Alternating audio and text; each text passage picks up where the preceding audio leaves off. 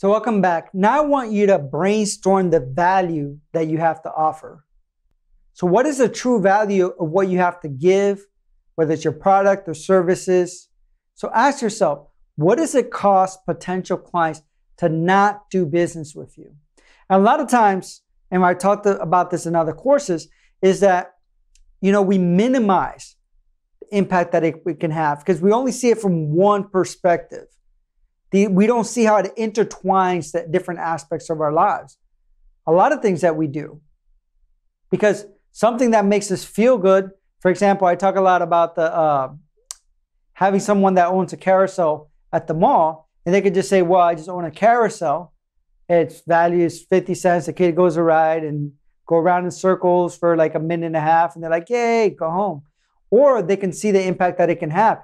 If the kid was bullied at school and the parent's able to take him there and like change his state of mind from feeling down, sad, angry to all of a sudden being empowered and happy and joyous, how much is that state of mind shift worth?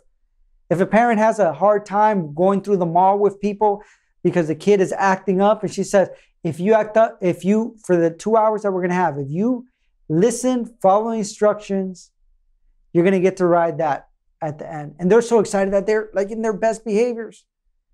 So what is that state of peace that they receive from it? What was that good interaction between parent and child worth for 2 hours because they wanted to ride that carousel? Was it worth 50 cents? Was it worth $5? Some parents will tell you that it'd be worth a lot more than that. So again, understanding that everything is interconnected. And for example, I used to do relationship workshops for corporations. And initially when I started, some of the corporations and companies and nonprofits would tell me, why would I be doing relationship workshops to help them on their marriages or help them with their boyfriend and girlfriend in my company? It's not helping my bottom line. And then I would point out how it really is helping their bottom line. Because a lot of stress and struggles and productivity come from issues within their home, whether it's relationship with their children, relationship with a spouse. And one of the reasons that most people miss most of the work in their life is when they're going through a divorce. The unproductivity of that divorce process, the stress, the time consumption, the energy. So when you have stable relationships, for example, a company can thrive. If people working for you have stable relationships, they're more productive, they're happier, and that happiness actually impacts then the relationships at work.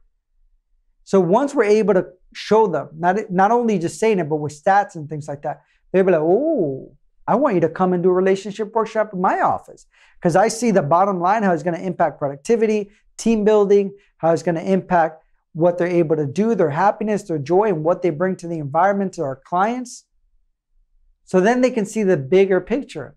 And obviously they're learning skills that they'll also be able to apply to relationships within the workforce. Same thing could be said if you relieve pain as part of your services that you do or products that you have. How does that pain impact the person's life? Does it impact them emotionally? And if it does, how does their state of how they feel impact their relationships, impact their careers, impact their productivity, impact their health in general? So everything intertwines in some way or another. It's for you to be able to see how it intertwines. Are they able to be better emotionally? Are they able to think clearly because of what you have to offer? Are they able to grow in a way that they didn't think was possible? Are they going to be able to make more money? Are they going to be able to be better parents? Whatever it may be that you're offering can help in some way or another. You can be a hairstylist and say, well, how does my work transform people's lives? It does. Because when you cut someone's hair, they feel good. They look in the mirror and say, wow, Joel, you're looking good. I'm going to be more empowered. I'm going to be more confident. My approach to people, to my coworkers, to my boss, to my wife, to my children, my energy level is going to be way different. So again, look at it from that perspective and ask yourself, what will my clients receive in return of doing business with me? What does that return look like? And what is the time frame for that return? It's important for people to know what time frame it is.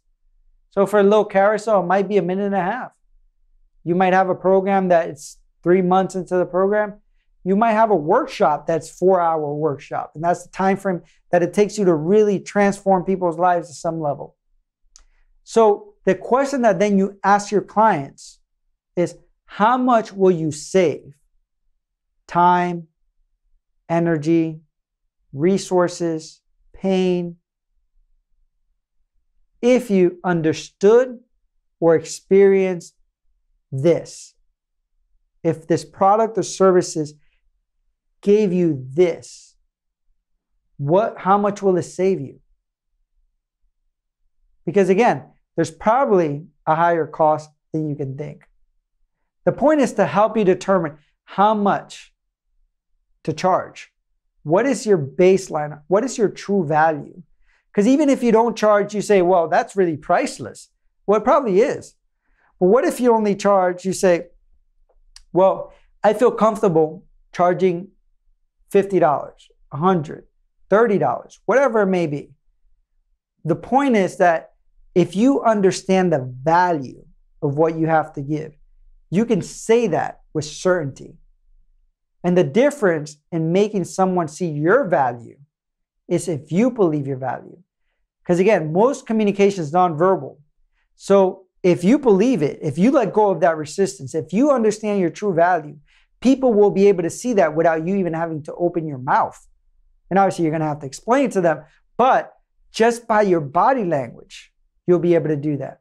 You see, when they look at people that are the most influential, whether it's sales or whether it's people, dictators, or whether it's somebody changing the world like Gandhi, part of what makes them able to move people and sway people to invest in their movement, whether it's financially, whether it's their time and energy, is their confidence and belief system and what they bring to the table.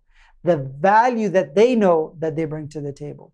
So brainstorm that, write it down, understand your value, recognize your value, because if you do that, you will have the opportunity to not only transform your life, but also actually transform the lives of the people you want to transform, because they will see the value, they will invest in you. And not only that, once they invest in you, they'll have follow through because they believe that you're valuable in what you have to give. Thank you.